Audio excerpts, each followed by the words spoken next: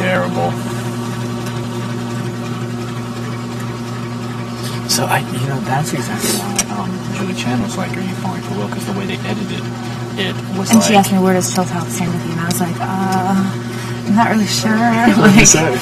She was like, "Where does Chill Talk fit into all this?" I'm like, "Well, they're my friends, and I like them." And I didn't know what I said. I was like, just got weird.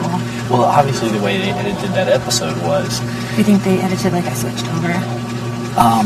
They probably edited it like you didn't know what to do, but I'm sure they had Marcellus being like, "We gotta put Will up." Oh God, it was like he was yelling at me. Awesome. Like raising his voice, screaming. He was like, "You're going after the waffle. You're not going after the threat. He's coming after you. He's coming after me." It's like, "You don't care about me." What's in the mirror? Look. You. I love it.